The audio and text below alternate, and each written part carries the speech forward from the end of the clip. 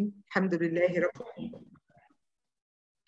بسم الله الرحمن الرحيم. الحمد لله رب العالمين، والصلاة والسلام على سيدنا محمد أشرف خلق الله أجمعين. سبحانك ربنا هديتنا لهذا وما كنا لنهتدي لولا أن هدانا الله. جزيل الشكر والتقدير لأستاذي الجليل المحترم أستاذ الدكتور ياسر. أنا كنت أوريدي بدأت، ما كنتش مسموعة. بسم الله الرحمن الرحيم. الحمد لله رب العالمين، والصلاة والسلام على سيدنا محمد أشرف خلق الله أجمعين. اللهم صل وسلم وزد وبارك على سيدنا محمد وعلى آله وصحبه وسلم.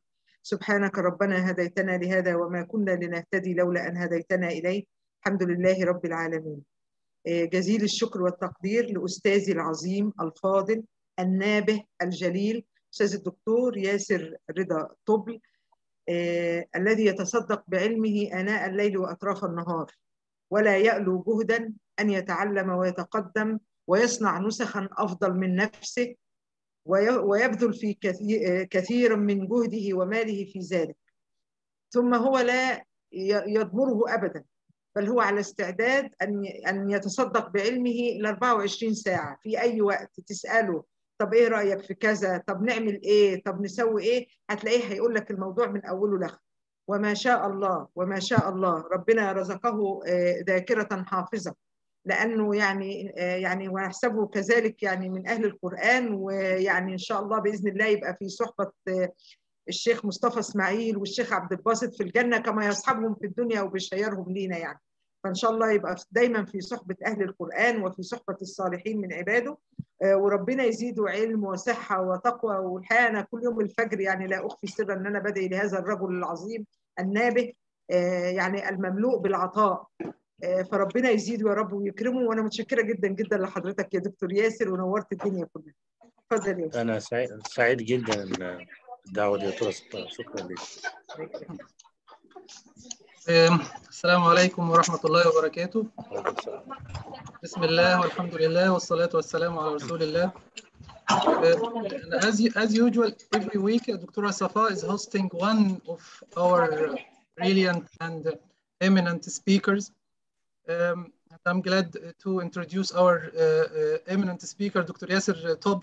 He's a well-known national and international speaker in many conferences all over the world. He has a very simple way to deliver the knowledge and the messages very smoothly. Actually, he is one of the main supporters of our Anaesthesia club, and he has a wide hands over most of us, actually. Thank you for him to give us his time, because this is not the first time for him, but this is we are waiting for many times and for many lectures from him. Dr. Yasser has a lot of credentials, starting from the National Cancer Institute in Egypt and ended in Hamad Medical Corporation in Qatar. He's got the MD from the National Cancer Institute, and he has the Arab Board of Anesthesia, European Diploma of Anesthesia, European Diploma of Regional Anesthesia and Acute Pain Management, European Diploma of Pain Medicine. He's currently working as a senior consultant of anesthesia and chronic pain management in Hamad Medical Corporation in Qatar, and he's the head of interventional pain medicine and post anesthesia care unit in Hamad Medical Corporation. Now we have a very hot topic and very updated topic about the ultrasound and the airway. Now, Dr. Yasser, the floor is yours.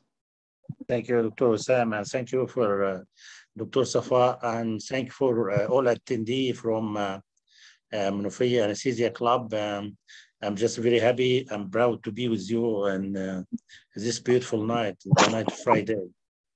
So, sorry. My presentation today is just touching a very new topic about ultrasound, because ultrasound invaded our life and all specialty now using in our life. It is like an eyes for you to see what's behind. And thanks for innovation for ultrasound, and thank you for innovation for the science to be there. I think there is a background sound. I can you mute all the sound? Yeah.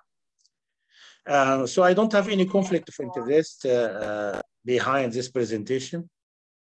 And this is my beautiful city. I hope one day to make a conference there, this Russell Bar, and to invite all of you to visit this beautiful place. Dr. Safa, I think there is a background sound. Someone.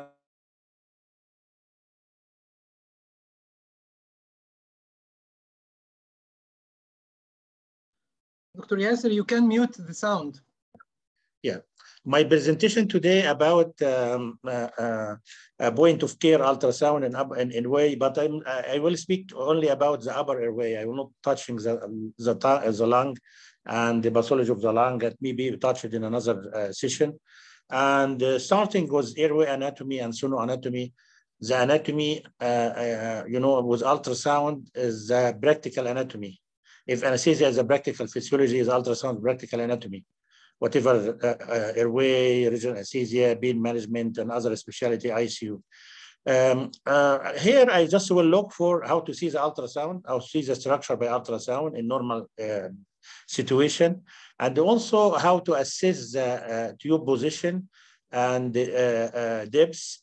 The use of ultrasound in some emergency situation like cricothyrotomy and tracheostomy, percutaneous tracheostomy, or surgical tracheostomy.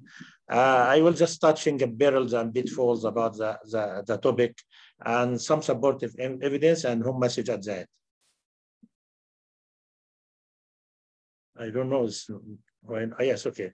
So will join us in this presentation, my friend Mr. Langi, and he come here just to help me in this presentation. So say hello, Mr. Langi, for the audience and for our professor and colleague. It is this topic like you asking me to eat this camel in 45 minutes or 50 minutes. So I will try to eat as possible as I can. And because of that, I will just make my presentation as long as possible as I can to cover the subject and as short as possible as I can, not to get bored and to fall asleep. Starting with anatomy. We'll look for tracheal anatomy. Trachea is like a tube connected from upper for thyroid or hypopharynx to ended by the carina. And this tube connecting the upper airway just transmitted the air or oxygen. And real anatomy can look for the trachea starting by cricoid cartilage. And this is the only big ring for the trachea. All the other ring for trachea is not completed behind. And this is connected to thyroid by some ligaments. And because of importance of some opening to this trachea, if it's obstructed from above, or just we need just to we can checking the tube or all that stuff. So in airway anatomy, we're looking usually that the central or midline is dry, don't have many blood vessels. They have only the thyroid, as I'm speaking practical anatomy. And thyroid usually at the level of 2 to 4, sometimes 3 to 4, sometimes 1. And because of that, usually we select an percutaneous dilatation tracheostomy from 1 to 2 or 2 to 3 maximum. Second thing, in ultrasound, I can see the thyroid cartilage, and I know the thyroid cartilage. I can see the trachea ring, and I know the trachea ring, and so I can see the cricoid cartilage. I can see the membrane, thyroid membrane in between the cricoid and the thyroid cartilage, and this helping me just to make a mark for the difficult intubation or emergency like a surgical airway. Again, the ultrasound can help me just to make a block for superior laryngeal nerve when I make a block for the upper airway. This was done a landmark technique, but now I can see the cornea, and I know that most of the time I don't see the nerve, but I see the greater cornea, and I know that the nerve, by the anatomy touching this area, I can infiltrate this area. So I can appreciate thyroid cartilage, cricoid cartilage, esophagus, trachea, and I can see all this structure in a dynamic way by ultrasound. Again, if we're looking for the normal anatomy, which is described before in the Bible of anatomy, like Gray's Anatomy, It was dissected only 12 patients, and most of the time describes anatomy in anatomical position, and mostly it is a cadaver. It's not a normal dynamic anatomy. So in anatomy, in normal dynamic anatomy, it may be differ a little or not a little, even sometimes a great difference between the anatomy we study in the university and the anatomy you can see by ultrasound. So here you can see the esophagus posterior to the trachea, but mostly by ultrasound can see in left side of the trachea. And we must look for the different anatomy, because anatomy like fingerprints, like the eye prints, so it differs from one to one. Even for regional anesthesia, for upper airway, you can find a great difference between one and one, and not even one and one, you can find a great difference if you have right and left also. Who's this gentleman? This is a Gray's. Who's Mika Gray's anatomy? It's a Bible of anatomy, and dissected only 12 body. And when we use an ultrasound, we make a renovation for anatomy and discover that anatomy is a dynamic science, not a science what you finished long time, because there is a lot of variation, and we see this variation by ultrasound, and many studies now running just to make a big study, multicentric, multi-countries. It was a 1,200 body to dissect to see. So it is this gentleman describes what's called an static anatomy, which is in cadaver, but the real anatomy can different and can make a change all the time. You can make a difference in anatomy all the time. Are you not happy about the described anatomy? So what I miss, Mr. Lange, I miss that the trachea is from 10 centimeter or 4 inch to 5 inch 6 inch, 10 centimeter to 18 centimeter. Half of this distance in the neck and half the distance in the chest. Again, the trachea ring about 18 to 22 ring. So I hope to be happy about that. So why ultrasound in upper airway? Because it's an available technology, invaded our life. And this very rapidly progressing technology like a mobile phone. Now it's very easy. You can buy a very good machine or good probes, $1,000, and you can use it for any smartphone around you. And you can discover a lot by the diagnostic and the intervention by ultrasound. So I will not speak a lot about ultrasound advantage. This is portable, shape, technology, no radiation, mobile, can see the dynamic structure. I can see that he can just give the opportunity to see what's inside the earth without this effort for digging, and what's behind the door without opening. And the best thing about ultrasound, which is different from all other modalities of imaging modalities, is that he gives you all the time what's called mobile, or just like a movie. Mobile, which is frequency frame, which you give about 7,000 picture by second. And this is the only modalities which give you an mobile without hazards if you make a radiation like this. So whatever you have a very big neck, and you don't have what's called a shoulder, you have you don't have a neck like this gentleman, you have a head on a shoulder, or you have a very long neck and easy for you to do all the procedure. Ultrasound can help you because there is a different probe can helping you. Some probe giving you deep pictures, and some probe giving an superficial resolution picture, and some probe give you a small sector, some probe give sector. So selection of the probe is very important and can help in what's called an obese patient with a heavy neck, and also in a skinny patient with a long neck. But it need like a professional photographer. Some people take a picture and selling for magazine and take thousands of dollars for National Geographic. And some people take a picture and put in a garbage. What's the difference? The difference is that how to manipulate your camera, how to manipulate ultrasound, how can you get a good picture? What I mean that if you use Bart's technique, pressure, alignment, rotation, tilting technique, and for my colleague, usually I tell him that teaching for ultrasound, training ultrasound, like you're driving a manual car. You need a very good coordination between your brain and your feet and all your body to get the best pictures. When I attended to start the ultrasound, what I see all the time, it said this is an artery, this is a vein, but I'm looking for the picture. I found it's a gray, white, and black pictures. And it's normal because after some time, your eye catching everything. So this is the difference between reality and the ultrasound. Ultrasound, you see a real anatomy. And even in the book, you see an arrow, you see an colors for every structure. But in ultrasound, it's like a negative picture of movie. You don't see the real anatomy. So you must accustom for that. So if you're looking for this picture from the left one, sorry. The left one, this one like an anatomy, what you see in anatomy, and the left one, right one. And the left one, this is like what you see in the movie, all the movie, all the technology of movie. You want to take a movie like a negative movie. But you must know this anatomy to know this is lady the same, this lady when you see an ultrasound. So it needs a big amount of training to know in this area. And again, you must looking for the artifact because not all what you see by your eyes is right. And sometimes there is an existing structure you can't see by your eye except by different manipulation or fine tuning for the probe.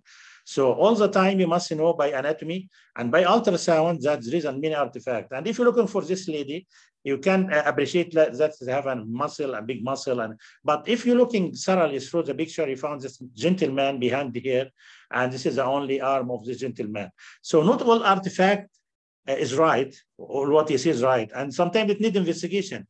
You know, for this picture, they found that the problem in the machine, there is an insect in the machine, and everyone take an X-ray, they found the problem in the machine.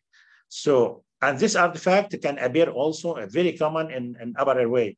You can appreciate this cricoid cartilage, the biggest one, and cricothyroid membrane and thyroid is superficial, and this is the area just to make an cricothyrotomy here, you make area to make an tracheostomy. But if you're looking this picture, you can find what's called a cricoid, cricoid cartilage here and another one here. And this is what's called mirror image artifact because there is no cricoid cartilage inside the trachea. This is what we know from the anatomy. And if you move a probe a little, this will disappear. So all the time looking for the picture, and you can see from other side. If you look in this picture, it's totally different when you're looking from other side, and this is happened by ultrasound. So you must imagine in your brain, because you see two dimension, but you must imagine in your brain this is a 3 dimension, and the anatomy is fixed, but your hand is moving. And sometimes you need more investigation, as you see, but don't believe the Indian and Egyptian move all the time, because I don't know why they put the mask in the air and this, you know, the oximeter and the, you know, it's a very different, bizarre shape, and don't believe this Indian and Egyptian movie and show. So, and we are speaking about that because sometimes this machine helping us to predicting a risk and to helping us to save the life of the patient and even your life.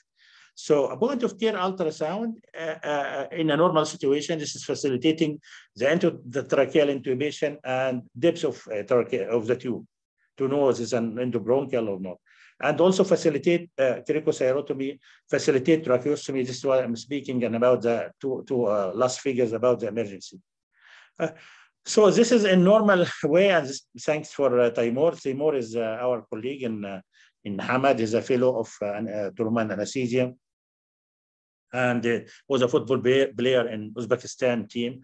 And when he retired, just work as a job of the people who have don't have a job, medical doctor. So thanks for Taimur. I get all this picture. I get a permission from him, and you can see this is our machine, and this I take this picture in recovery. This was a normal situation, so I will not make him an tracheostomy or just put a tube or just make a cricothyrotomy. And the start with we start that like to make what's called transverse scanning for the trachea, and I can know every level appreciated by this ultrasound. So also I can looking for some picture and some other structure or just some to helping me in some procedure in longitudinal way.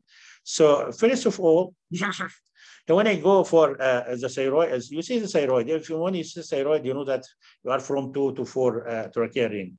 So every place for the probe give you a different picture. So if I go down, I will lose the trachea, as you see in the picture. I lose the thyroid. If I go up, I lose the thyroid.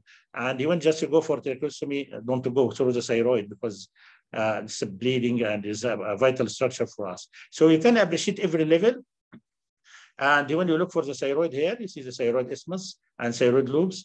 And here you appreciated the air mucosal interface, and you can see the artifact in between the trachea ring. Again, this is a Taimur picture, thanks for him. And here you can see the trachea ring. And what you see here is the concentric structure is the esophagus here. You can appreciate in the esophagus here and thyroid, and this is the trachea. And this is very important to look. And this mostly you found it left side, as I told you. So the parasagittal, sorry, transverse, tilting a little to left side. This will give you 2 centimeters above the suprasternal notch. You can see this appreciated this, and can see it's moving. And this is the esophagus, thyroid, and trachea.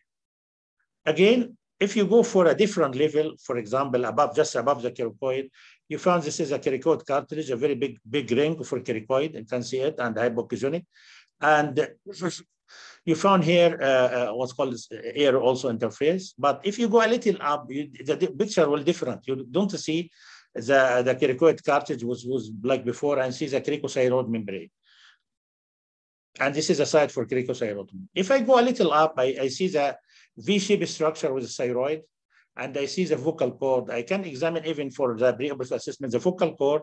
I can see the movement for just the medico-legal aspect, or there is mini nomogram about to predict the difficult airway. Going up, I see the hyoid bone, and there is also a nomogram to measure the distance between the hyoid bone and the skin to predict the difficult airway. And if you put the probe in a longitudinal way, or you see this picture, this is epiglottis, pre-epiglottis space, the strap muscle, and there is many now nomogram. I will show during the presentation, because it was a club meeting 2 weeks ago, and I was monitoring this club meeting. That the distance between the skin to epiglottis can assess the difficult airway, and this is going with Malambati and Crook-McLehan score. Looking for longitudinal in a normal way also, I can appreciate many structure.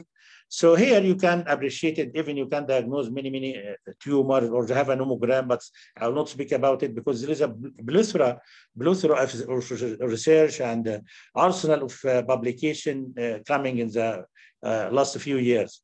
So here, if you're looking for longitudinal, I can appreciate many structure. I can appreciate cricoid cartilage, the biggest ring.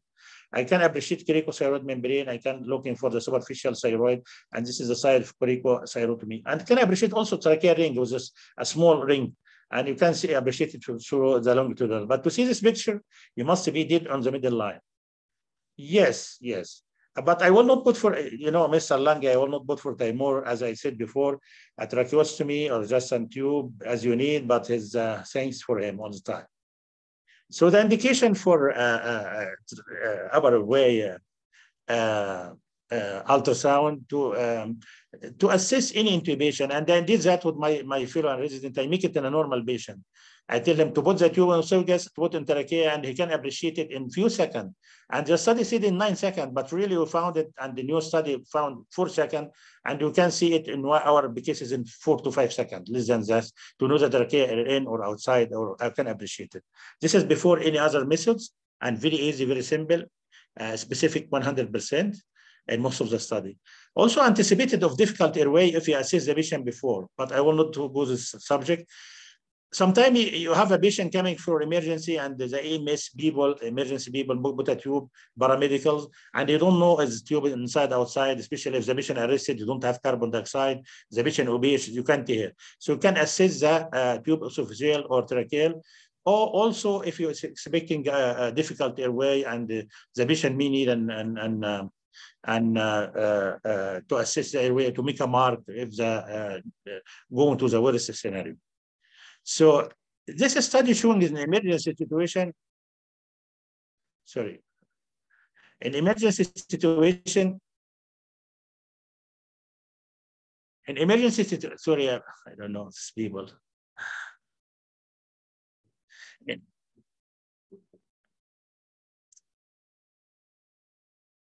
Sorry, in emergency situation here.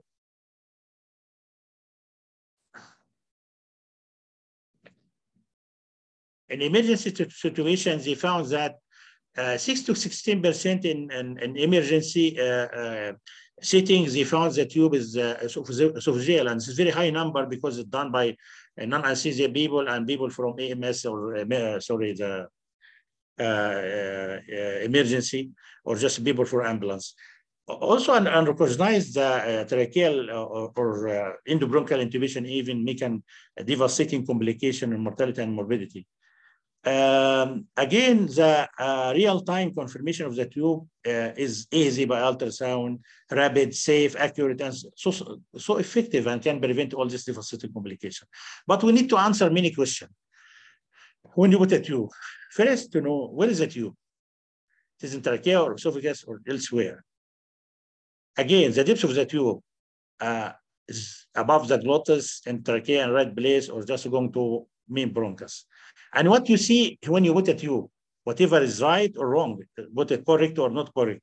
And also looking for the depth for the tube. So there is a many common methods, and we use it for many, many years.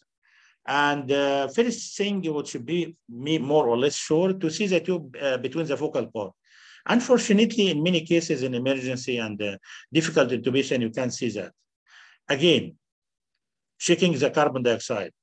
Sometimes it's not normal. Sometimes you put it. Dr. Safa, because I think this gentleman will not stop speaking to me, so I can, for a minute. No. Dr. Yasser, you can mute him. You are the host, the main host. But this is, I don't know. Yeah, so no problem. So, again, the other method is carbon dioxide, but in some cases of arrest, you don't see carbon dioxide, even the tube inside the trachea, and carbonated water drinker coming to emergency, and this come for the water tube and esophagus, and for many minutes you can see the carbon dioxide. Auscultation sometimes is difficult, and for us, sometimes I don't know it's transmitted or come from the trachea. And again, in a noisy situation, when the patient is arrested, sometimes to hear is very difficult. Ultrasound is the best and accurate and 100% specific. And the other methods not used, like an X-ray and the other method in emergency. So the situation pre-hospital, they found that to put a tube away from the carina 2 centimeters is not right as high as not right in 20% of the people. And bronchial intubation in hospital cases 5 to 8% for the tube. And this is can go into devastating complication. And up till now, the American Heart Association bought the auscultation standard of care of the tube. But to know that this auscultation can give you a specificity about 60 to 65% for the cases. So if we look for the common method in emergency, because it may be different from OR, direct visualization and auscultation of the chest rise sometimes is unpractical and unreliable. Oxygen, carbon dioxide sometimes delayed or the patient arrested, sometimes unreliable. X-ray is very late and need a special preparation. Fiber optic, impractical, and especially if you have bleeding and trauma for the patient. So auscultation showing that 60 to 65% only valid, but not just all sound. You know that, as this gentleman said, yes, that was the loud sound, but I said I want to hear your heart. And sometimes very difficult to hear the breathing sound in 40% of the case. So in emergency situation, the situation may be a little different because your job there to protect your tube. So in emergency situation, as I told you, carbon dioxide monitoring not accurate because most of the patient need an intubation near arrest or to be arrested. Radiol is not available all the time, need a preparation. The patient sometimes arrived intubated, need confirmation of the tube outside or inside. And patient not responded as expected after intubation. You need to check why is this not responding like this after intubation. The tube may be in trachea, esophagus, or one bronchus, and this is going to this devastating complication if you don't put in the right place for the trachea. So the barrels about ultrasound, breath scan prior to intubation is very important if the time permit, but if the time not permit, you can make it during intubation or after intubation. Abnormal collapsed esophagus means that the tube in trachea, except if you have a severe trauma and tube going anywhere to the brain, for example. Ultrasound can check the movement of tube in esophagus or trachea or even suprasternal notch. Pre and post intubation is very important to check for your tube. But the pitfalls here, if the patient comes with severe trauma, and anatomical variation of esophagus or neck tumor or mass trauma, sometimes calcification is the bone is the enemy, sometimes coming to the enemy. Usually the bone is a friend of ultrasound in regional anesthesia, but maybe an enemy if you have a calcification and you don't see anything behind. And I asked my colleague all the time, what's the diagnosis of this case without ultrasound? And I think Dr. Asfa knew, because I told before, her wife knows the password of his mobile phone. So now you are happy, Mr. Lange, and smiling for this joke. So how can you confirm the tracheal intubation by ultrasound? First thing, to see the widening of the trachea. Second thing, to see the movement of color Doppler. When you move the tube inside the trachea or the esophagus, you can see the movement artifact, which are given mosaic-shaped colors with esophagus or trachea. Or you can inject some saline inside the cuff of the tube. You can tell me about safety to inject a saline, but really sometimes you inject a saline balloon, some tube for laser. And most of the companies said no problem if you inject saline to assess and to remove the saline and to put air again. You don't have a problem with that. Tracheal shape change from like a V-shaped structure to bullet sign, to like a bullet. Absence of the double tracheal sign. If you don't see double trachea, if you put your tube inside the esophagus, you can find another trachea, because the esophagus is a collapsed structure. If you make a stenting for him, it will be like a second trachea. So 2 trachea is bad, 1 trachea is good. Lung sliding and pulsation and with ventilation. And this can helping also to show you the depth of the tube. So again, if for this picture, we said here that the esophagus usually collapsed, but if you put a tube and you found like a ghost sign or double camel hump sign or 2 tracheal sign, and this is sure that the tube in the esophagus, and this is specific 100%. And this many studies shown that. Again, you found 2 trachea is bad, and this means that we can trachea and esophagus. I just put you through this video. When I inject some air inside the cuff, you can see widening of the trachea. It's a very sign.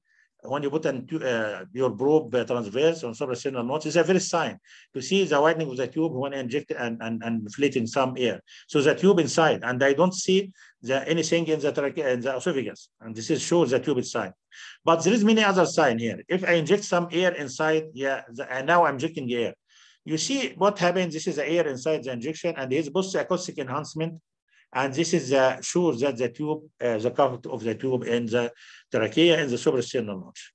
Again, sorry.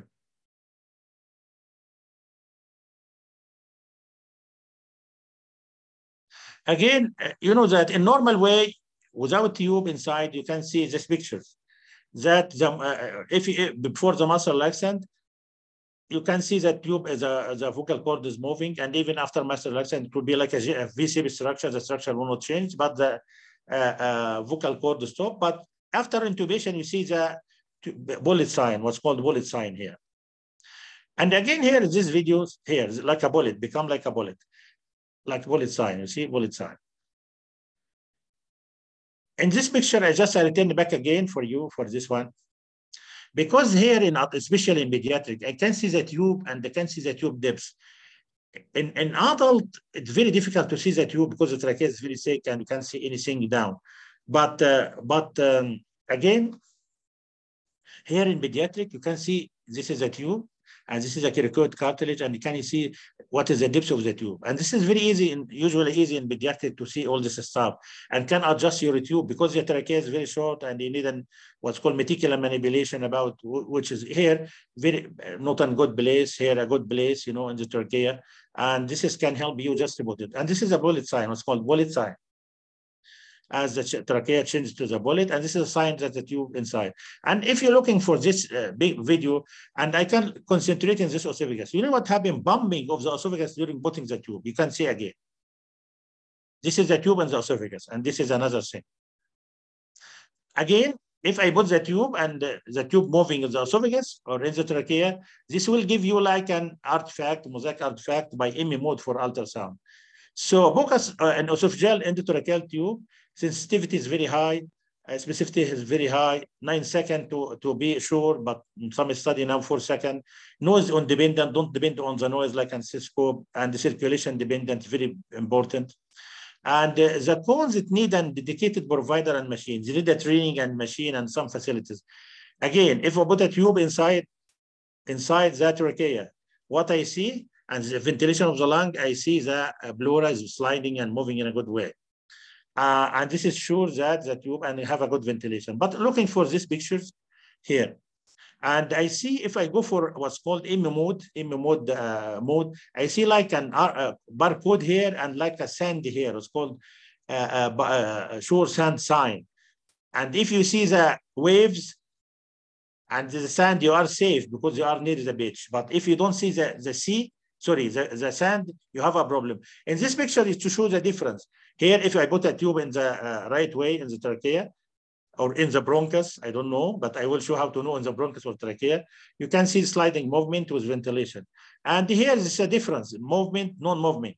And also I can see the demarcation of the area which is not ventilated or not ventilated. If I don't find that the lung is not ventilated, so the sure diagnosis will be pneumothorax. Sure or not, I don't know, I will tell you later. So now if the lung is ventilated and I don't have anything and the tube put it in right way, I found the two lungs is ventilated, and I can, if I go for M mode, I see the barcode sign here and the seashore sign, like a sand and barcode. But if you see all the M mode, like a barcode, this means non-moving. Non-moving, it will be one of two, but mainly pneumothorax because it's not transmitted to the lung.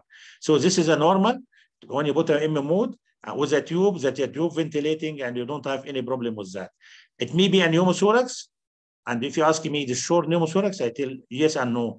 No, because if I put the tube in right bronchus or left bronchus and I look for the other lung which is not ventilated, I found the same picture, but the difference, I will show what is difference. You found some pulsation. So if you see this picture, this is good because you see the sand of the beach and you are in the wave. But if you see all the wave, you are far away from the shore.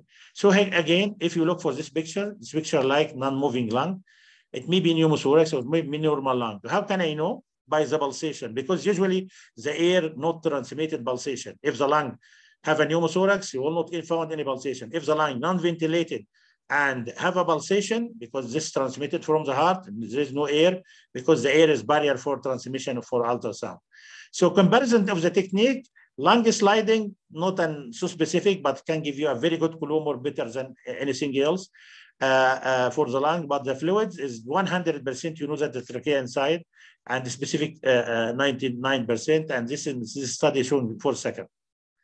So intubation, it may be the tube putting in the right way or wrong way. If they put the trachea in wrong way, or trachea put an ultrasound, I found that like a single or double comet tail, or two trachea or one trachea, and I looking for ultrasound for the lung in right way. I found lung sliding or lung pulsation and pneumothorax. It may be pneumothorax, but lung sliding and pulsation is very important. So can I give you scenarios? First scenario. I found the right lung moving and sliding, and left lung moving and sliding. What is the meaning of that in translation for the result? The trachea is tube in trachea, inside the trachea, and working in a good position. Second scenario, I found the right lung is sliding because it's ventilated and doing good. A left lung is, I don't find anything, so it will be in mainstream bronchus. Third scenario, I don't find a sliding or pulsation in the right or left lung. This means that esophagus. So tube position and lung ventilation, there is many study and giving a result about this one. I just will go fast, but I tell you that in American Heart Association guideline up till now, they don't put the ultrasound and the pillar, one of the pillar of it, but just speak about it. You can use it when you make an tracheostomy or just to assess the airway. And this is what I'm telling you. If I found these pictures, like a total barcode, it may be, as I told you, pneumothorax or non-ventilated lung. How can I know if I see this pulsation? This pulsation, this means a non-ventilated lung, that the tube is butted one of the main bronchus. So again, if you see this picture, the patient ventilated in a good way, and you're looking for ultrasound, you don't found you found the barcode, this means pneumothorax, but non-ventilated can appear easily that you have a pulsation.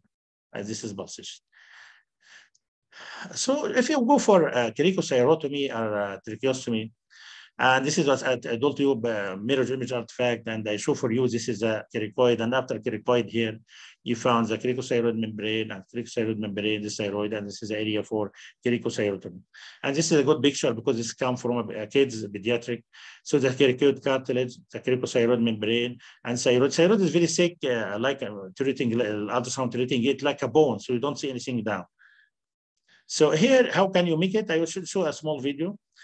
Just if you expected difficult intubation, I just make a mark. Where is the cricothyroid membrane? It can make it in transverse and longitudinal, and I put it like a target because I may need it at any time if you go for the surgical airway. So more better to make it before if you expect it. You can use it or not. And this is the same like for also for tracheostomy, dilatation tracheostomy and percutaneous tracheostomy. I tell you a story. They called me one day about a case of dilatation cricothyrotomy or even surgical. They called me one day. I was on call, just to come running fast. I ran fast because the patient have a tracheal stenosis and they will make a tracheostomy for him. This patient have a cancer and make a before block neck dissection, and the anatomy is distorted totally. So I tell and the saturation was about 60, 65, and the patient is struggling for life. For air. So I tell the surgeon, I can put and mark for you in 4 seconds, 5 seconds, where is the trachea because the anatomy is distorted. He tell me, no, I can feel it because there's nothing in the neck now except a free structure. It's okay. So when the surgeon feels the area and make a target and open fast by local, and he tried to check and he put a tube, and the tube coming with a dirty tissue and the necrotic tissue from the tube, and the patient arrested. After the patient arrested, we put a very small tube, about 5, and hardly just going there. And we try to ventilate, and the patient, return back. And, the time taking until he put a tube in the right place, 26 minutes. And we're going in many scenarios in this case. So at the end, he's a very polite man and was joining us in one of the conference. I tell him we must put a protocol for that, we put a protocol, because I can check you and I can save your life and save patient life because the patient can be lost if you don't use an ultrasound. And now we're starting to put in the protocol in these cases to make it first before to go for the worst scenario, which have a saturation very low. You can't ventilate, you can't intubate the patient, and even sometimes you can't make a surgical airway. Again, I show this video. I know some people is boring, but I still have a few minutes to finish.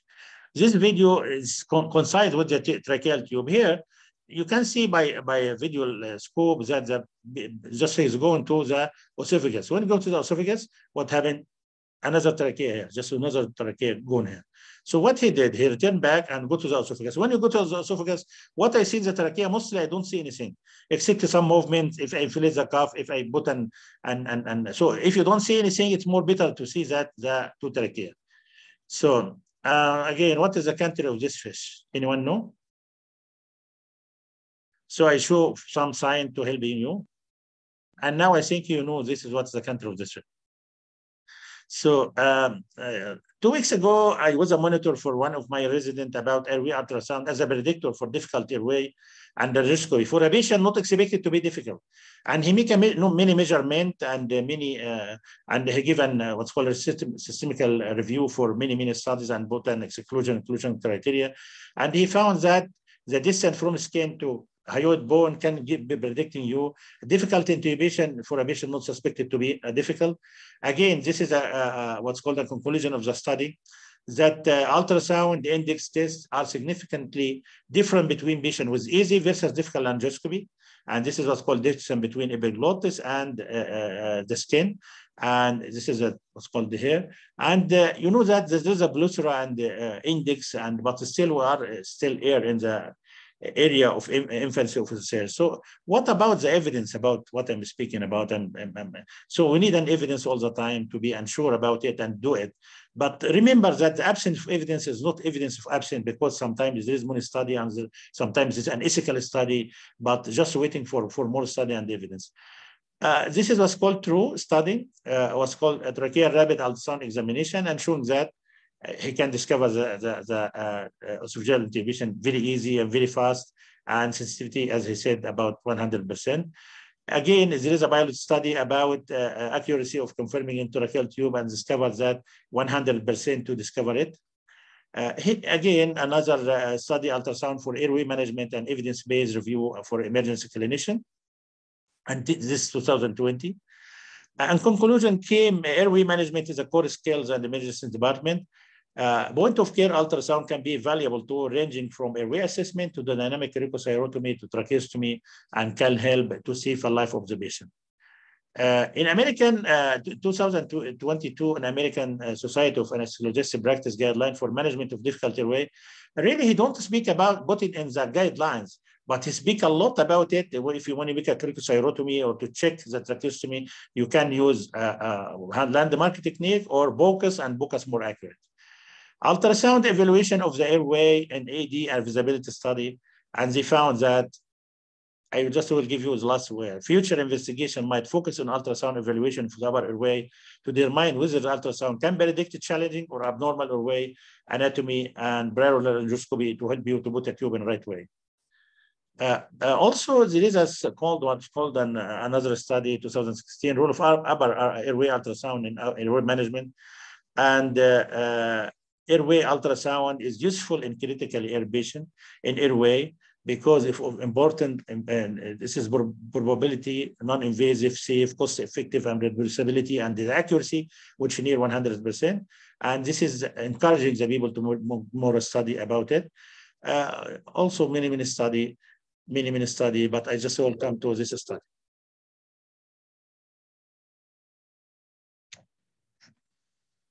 This study, sorry.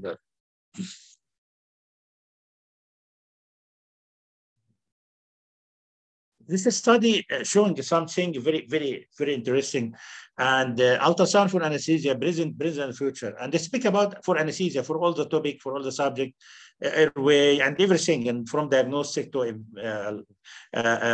invasive procedure to showing about everything. And they said, we believe that ultrasound can be a third eye that help in the performance of previously blind procedure. And I think in Canada now that if you do procedure without ultrasound and make a complication, you can be suspended your license for 1 year, because the philosophy is there. If I give you 2 eyes, why don't use it? Again, allow discovery of many hidden spaces to uncover by mystery. Some species will just get it like this and have a mystery. And he said at the end, soon, we may need to carry portable ultrasound around their neck instead of stethoscope. And this is happening now. I see many young physicians just have a stethoscope around, sorry. I don't know, it's not moving. Yeah.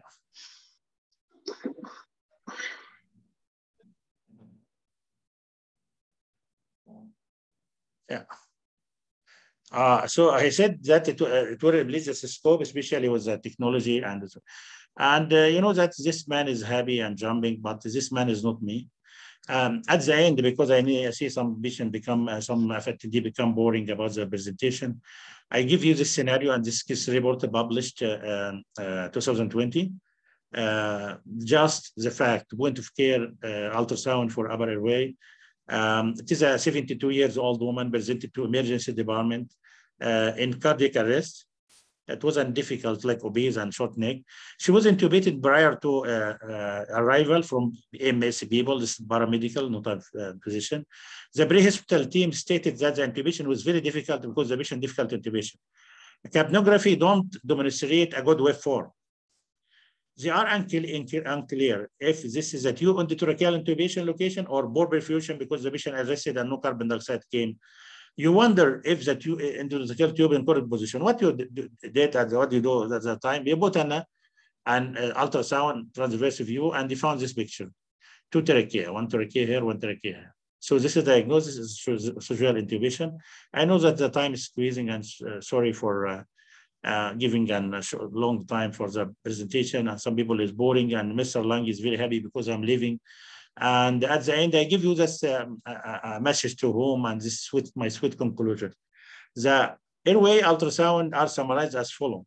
prediction of difficult airway, confirmation of the endotracheal tube placement and ventilation, prediction the side of the tube, and there's many running study for many things we don't know about it, and the future is bright, the future bright for ultrasound, like to make an endotracheal tube positioning and tracheostomy, and to check the tube position, and even cricothyrotomy, assisting and guiding for proper percutaneous dilatant tracheostomy and cricothyrotomy.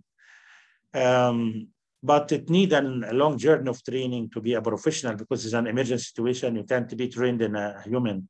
So you need some simulation, some training, because the time is the factor here in life of patient. And many questions still not answered about what is the best method to use an ultrasound, what's the best time for using it, using pre-operative, post-operative. We need many questions to be answered by study, because no one fit all. So it needs some study to show the debate and the gray zone of everything. I can see in the future, in the horizon, that the ultrasound soon will replace the cystoscope. And for me, I don't use a cystoscope for a long time. I use an ultrasound, and many junior staff doing that. But still, we're still in the infancy of research, and we need more study to approve or to disapprove what I tell you now. And I hope next year, or just this year, we don't have COVID anymore for restriction, because it makes our life hell. Why you said like this, Mr. Lange, because of COVID? It's okay. And I hope for this to give you a chance, because some people was distance learning, just open the computer, especially if you can see me hour. But really, if you stay, and even you don't understand a lot, you can understand a lot next time, because you know, life never stop learning, because life never stop teaching. And thank you very much for attending the presentation. And sorry, Mr. Lange, because I was running very fast and you came late here, struggling for that. Question and answer. And this is my email and my phone if you need question and answer. No, Mr. Lang, you will not answer anything. I'm just speaking about the question and answer for me. Thank you very much for attending, and sorry for giving more time. Dr. Safa tell me you are free-handed to take a time. Sorry for that. Thank you. Thank you. Thank you, Dr. Yasser. Dr. Yasser, thank you. Yeah, a million thanks, Dr. Yasser. Very informative lecture, highly informative, based upon practical and knowledgeable person, Dr. Yasser, my great professor. Please, Wissam, I will have just a question, and you will continue. Okay, go ahead. After your valuable lecture, Dr. Yasser, the role of ultrasound can help me more in anticipated difficult airway, or in unanticipated difficult airway, which is more valuable to have the role of ultrasound? Really, it is a difficult question, but it can help you in every way, because there is many study about, you know, this study which I monitored 2 weeks ago about the ultrasound used in difficult airway, in anticipated difficult airway to be difficult. So the patient is not difficult at all, but this is our problem, you know, this is the patient of our problem. If you anticipate difficulty, there is no difficulty. If you anticipate difficulty, the patient is ready and everything is ready, so I don't have a difficulty. But the problem when you go for an easy patient, long neck, and you put a tube, you don't say, you put a laryngoscope, you don't say anything. This is a problem. So the ultrasound can help you in 2 cases.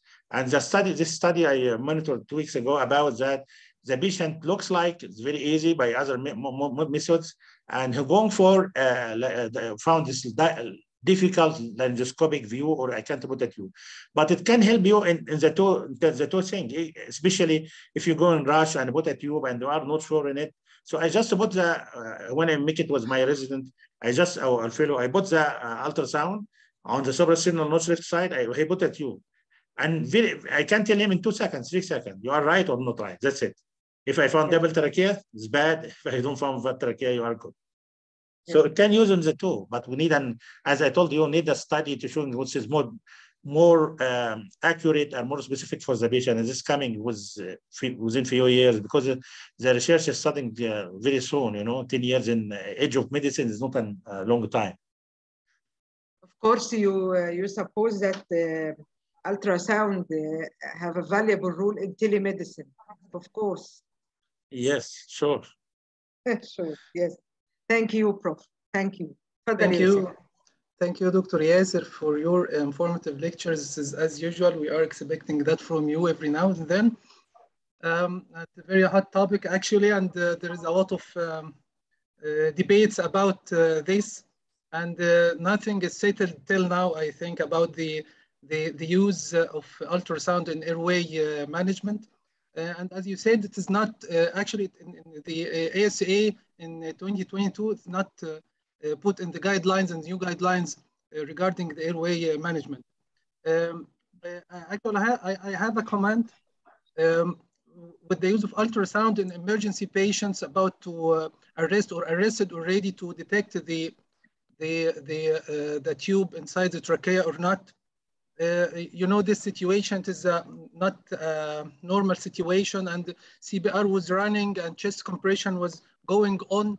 Is it practical to check the airway by the people in the scene by the ultrasound to check is it inside or not? I think it is impractical as we know the ultrasound uses an operator-dependent procedure. You need a lot of experience to detect it. Are you agree with me or not, Dr. Yasser? I agree and I don't agree. First thing, because intubation is physician dependent. What I mean, it may be difficult for you and not difficult for me. This is the first one. But you know, what is the substitution to know that the tube inside? This is the least invasive and very easy, very simple, just put a probe. I think this is more practical than other methods. What is the other method? To hear, to listen for the lung, it's 65%.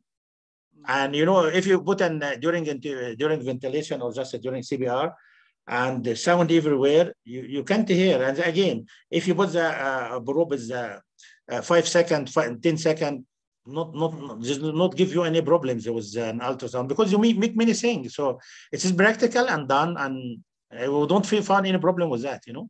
But at the and it's done, you know. If the chest compression is going on, I have to suspend this chest compression to check it. No, don't suspend anything. This is you don't need to suspend anything. You don't need to suspend anything. And this is the value of ultrasound. Don't need just to suspend anything. The trachea, suprasternal notch is away from the chest. You can do it as you do the tube. The tube is even more invasive and even many things invasive. If you put fiber optic, it needs training and the stuff. If you put an X-ray, you know. But this is the easiest way. I know this is a challenge in every way, for every method. But this is the least method which you have a challenge in for to put a tube and to check the tube. Yeah. Okay. And as you said that the ultrasound is now replacing the stethoscope, and we should have an ultrasound probe around our neck. Actually, for me myself, I have a handheld probe ultrasound, and I'm using it all through during my the OR time. Apart from using in the regional blocks and the vascular, we add the airway assessment also, as you said. Yes. So it's very interesting.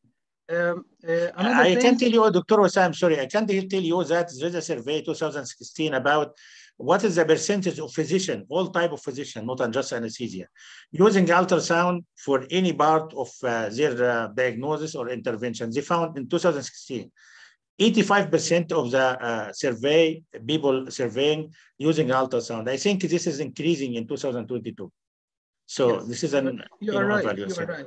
And you know the use of ultrasound itself in the airway assessment or management, it started in the early 20s, 2003 or 2002. So it is 20 years from the starting. Yeah, we are talking about something. It's not actually it's not new, but it is updated every now and then.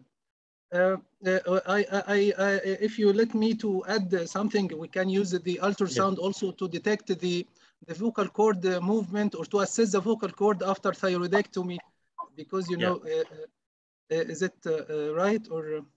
Yeah, but you know that if really I have just remove a lot because ultrasound. I found a book in ultrasound and in airway. I found about 1,300 people.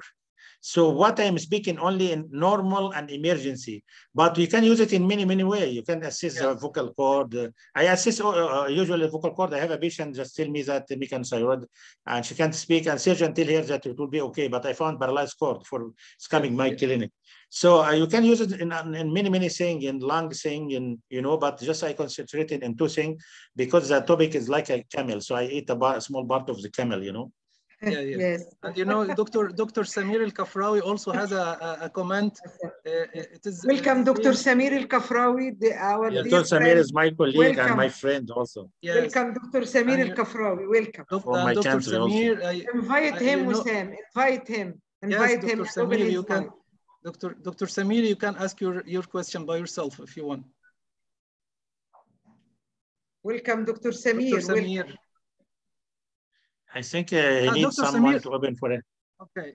Dr. Samir, he said that Yes, welcome, Dr. Asafa. Welcome, Dr. Yasser. My friend. Our dear friend. Welcome. Thank you. Thank you for this informative lecture. My only comment when I first time to hear about this topic, this very good topic, طبعا. But I revised my career 20 years ago. Actually, we had a very big problem with the insertion of double lumen tube during a neurosurgery as a tool for lung isolation. So I'm asking about, did Dr. Yasser try to confirm the excellent insertion of this double lumen?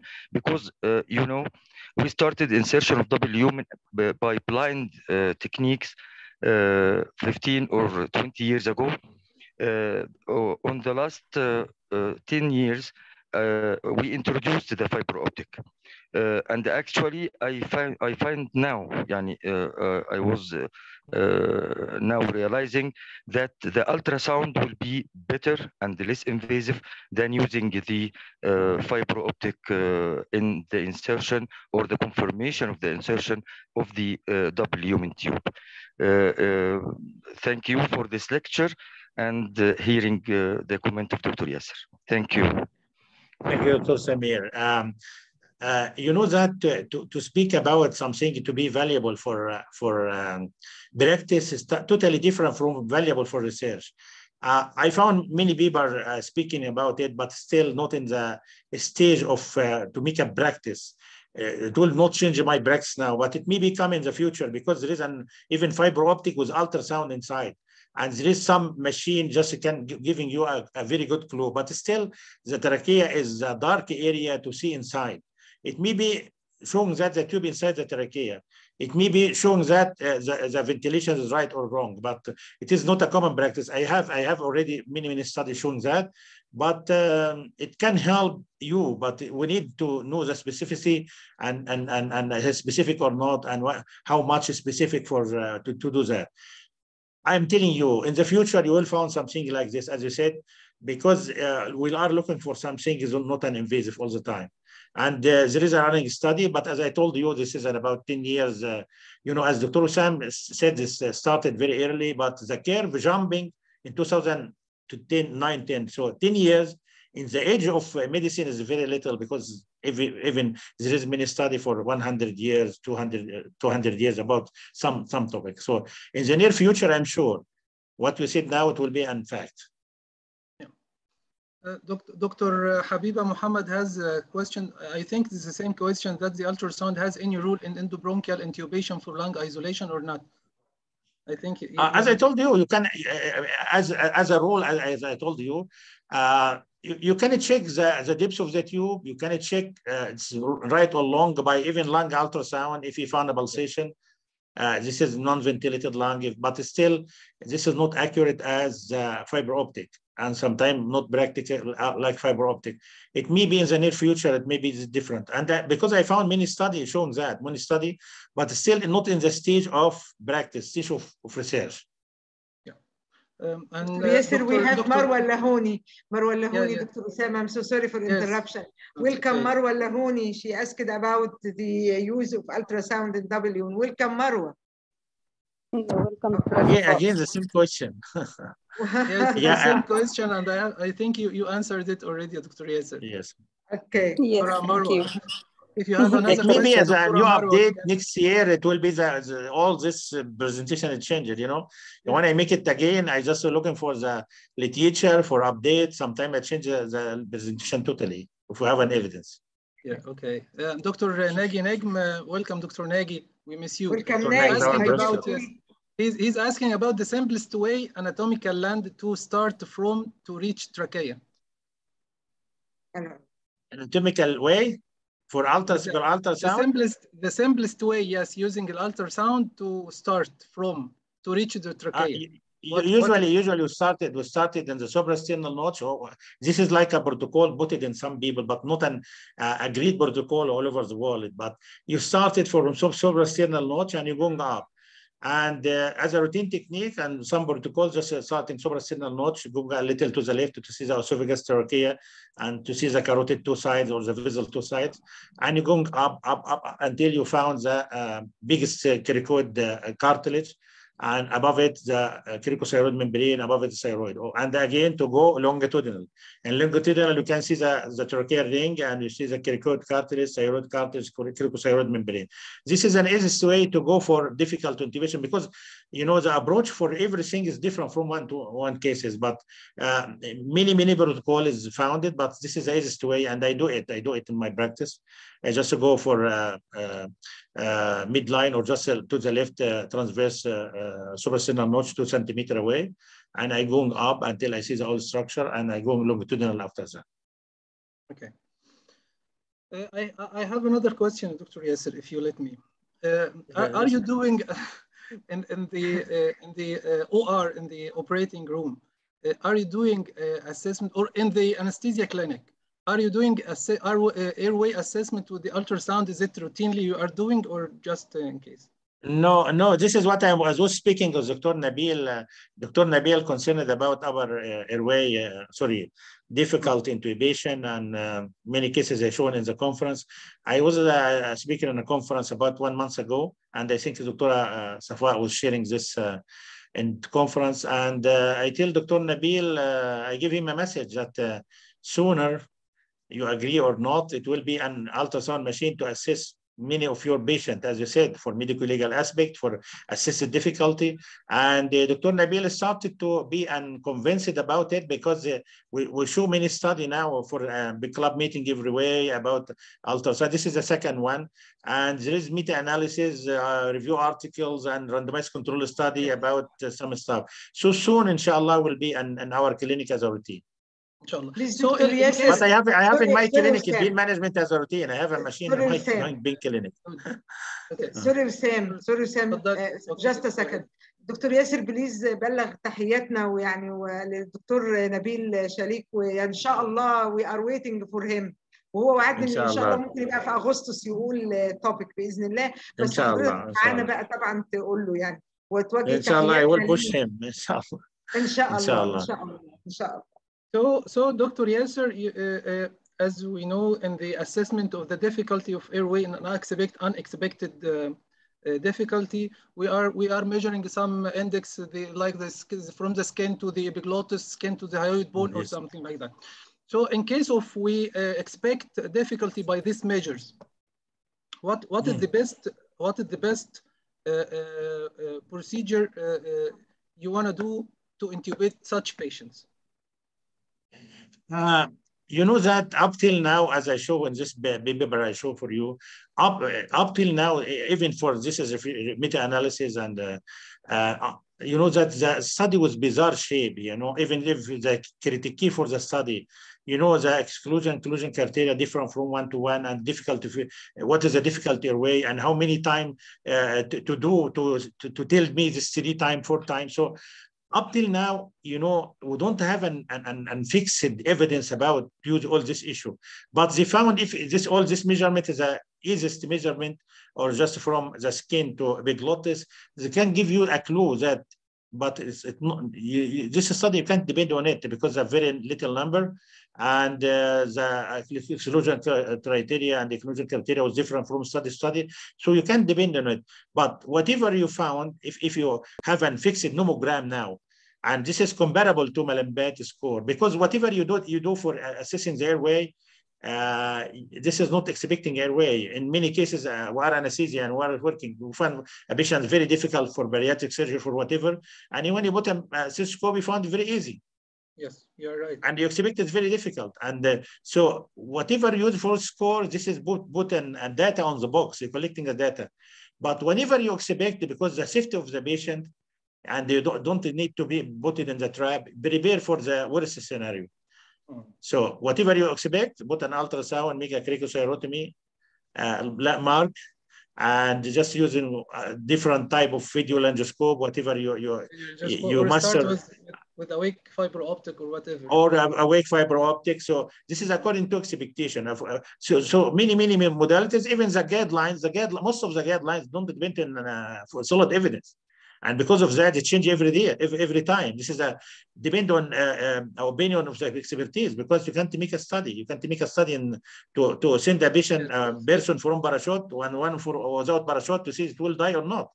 Yes, so yes, usually it depends on animal study, which is not reflected to human study, and reflected to expert opinion. And because of that, every 5 years, 4 years, it changes something when they found what's called evidence. So not a good evidence for most of the guidelines, the person opinion. And again, because of that, you can find different guidelines from North American to American to European to German to Scandinavian countries.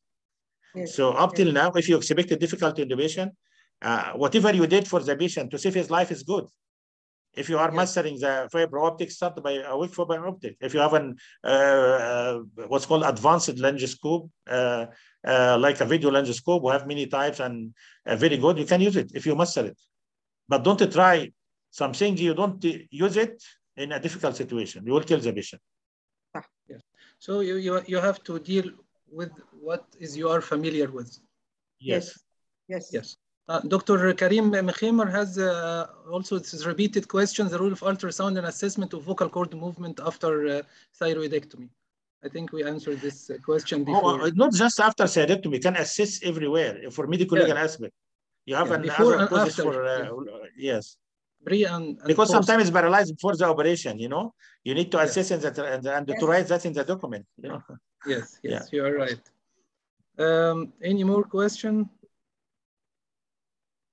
I think no more question. دكتورة صفاء. لا يعني خلاص يعني بصراحة أنا مش عايزة طبعا أend طبعا مش ممكن يعني لكن يعني كان very simple. I'm just have one word before to finish. Ultrasound is the future of medicine, a future of many things. And all of our innovation started like a military thing and going to be a civilian thing. So whenever you are a doctor, just try to learn ultrasound, because it can save your life and life of the patient in many times, not just for that. And it can help your patient. Dr. Yasser, tell them please about your case of atrial myxoma, please. I'd like to you know that it was a very interesting case. I'm just telling you this fact. It happened to me about many years ago in Saudi Arabia. I have a patient, you know that I like ultrasound, so I just work transvaginal echo and for non-cardiac anesthesia. So the cardiac anesthesia is very professional than me, but I'm looking for the big pathology. Big pathology make a big change for the patient. So I have a patient just for 2RB, resection of prostate, and this patient telling me in perioperative assessment, but I don't catch it. The patient just asking for general anesthesia. He don't like spinal or general anesthesia. And you know that he tell me, ask him how many below you can tolerate for sleeping. He tell me, I don't like below. When I just put a pillow and there is a pillow, when I sleep, I get suffocated. I get a like sense of dying. But just I put my feet up and my head down so I can sleep good. So it was a very strange for me, first time to hear about it. So in the operation, I discovered what I discovered for this patient. The blood pressure of the patient, I started with him, general anesthesia. And during that procedure, the surgeon told me that, can you put head up, a little up? I don't found a blood pressure for the patient. The patient blood pressure can go 40/20. Second one, I make an invasive for him, a blood pressure 100/50, and making a blood pressure like this. And I discovered something else. When his head down, the blood pressure improved. So what I did, I don't know what is that. I bought a transvaginal echo, and I found immediately this is a left atrial myxoma. When the head up, just closing the valve and no hemodynamic about to be jeopardized. And when head down, just pushing here from the valve, and the patient improved. And I discovered this way by fiber optic. I tell him about this, and he just went to make an operation, comes thank me again. But this is a very strange for me. This first time for me. So every day you learn something, especially from your patient. So ultrasound everywhere, you know. And I have a presentation also about ultrasound for non-cardiac anesthesia. I have many cases. Some cases in my institute, and some cases from outside, but he save your life all the time. And I have many story about the patient saved his life by ultrasound. Even for regional anesthesia, I discovered something else, not just to make a block. Yes. Marwa has another. Marwa asked a question again, Dr. Yasser. Yes. She asked about can the ultrasound define the level of, in case of tracheoesophageal fistula, can be used and to define the site of fistula by the ultrasound? The problem with ultrasound, really the problem with ultrasound, whenever you put the tube in the trachea, you don't see the tube. But there is indirect marker to assess the level of the tube. Where is the tube? In one bin bronchus or in the trachea? So in other methods, this is about the ventilation. So we have, I see a study from Korea, because the Korean is very good, you know, Far Asia is very good, but not truly like an American Hollywood and stuff like this. And I show a study showing that it can help a lot. But as I told you, still in the infancy of research, and they need people to do that, to make a protocols and to make a study. Just people, anesthesia community. I know that most of the anesthesia community now just try to bring the evidence for us. But you know, still in the, I found a paper on from Korea. It's very fascinating paper, because the ultrasound can assist that, because the pediatric patient, because the character of the tissue, the ultrasound wave can go inside, as I show you the tube, and it can help. It can help a lot, but it's still not something for practice without a training, without an evidence. Yes. And to know something about everything is better than know everything about only one thing. One thing, yes. Of course.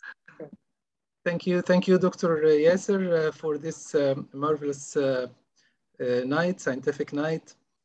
Hopefully, you will join us more and more, and we are waiting for a lot of knowledge from your experience. And we are actually we are glad to have you this night. Thank you, Dr. Yasser. Thank you. Thank you. Bye bye. شكرا لحضرتك يا دكتور ياسر، شكرا جزيلا، كتر خيرك، ودايما منور منوفيه انستيزيا كلاب. وطبعا انا حتى الجدول اللي حضرتك طبعا هنستنزف كل المعلومات اللي عند حضرتك ان شاء الله، وان شاء الله يبقى لنا باذن الله في اوجست لقاء، وان شاء الله حضرتك تشرف المنوفيه اول ما تنزل مصر باذن الله في اخر يوليو ان شاء الله، على راسنا من فوق. وانا متشكره جدا. الحاجه الوحيده اللي انتم بتاخدوا منها، ما العلم لا يستنزف، الحاجه الوحيده اللي تاخدوا منها بتزيد هي العلم. فما فيش استنزاف ان شاء الله. ربنا يكرم حضرتك بكل الخير. الله يبارك فيك. خيري الدنيا والاخره يا رب. شكرا لحضرتك، شكرا وسام، شكرا لكل الاتنديه على الليله الجميله دي. فعلا محاضره رائعه. ربنا يخلي حضرتك يا دكتور ياسر، ما يحرمناش منك ابدا. شكرا وسام، هايلي بريزنتابل، جريت مودريتور، حاجه جميله. ربنا يحفظكم جميعا يا رب، اللهم امين. ثانك يو دكتور صفاء، دكتور ياسر، ثانك يو فيري ماتش. مع السلامه. عليكم السلام ورحمه الله وبركاته. مع السلامه.